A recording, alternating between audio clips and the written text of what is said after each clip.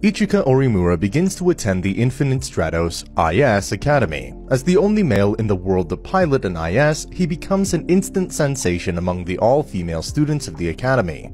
With his homeroom teacher being his older sister and champion IS pilot, Chifuru Orimura, assisted by substitute instructor Maya Yamada, Ichika is uneasy and unprepared as he tries to get used to the academy. He later learns that his dorm roommate is his childhood friend, kendo champion Hoki Shinono, whom he has not seen in 6 years. When his class decides to elect him as their class representative, Cecilia Alcott, a British IS pilot, objects and challenges him to a duel for the position. Chifuru tells Ichika that he would be provided with his own personal IS for the match against Cecilia, a rarity since only 467 IS cores were created by Tabane Shinono, Hoki's older sister, before she disappeared. To prepare, Hoki agrees to train Ichika by practicing kendo brutally. On the day of the match, Ichika is given the Byakushiki to fight against Cecilia in her own personal unit, the Blue Tears. At first, Cecilia has the advantage due to her sniper abilities, but Ichika eventually manages to transform his IS into First Shift, pulling out his energy sword.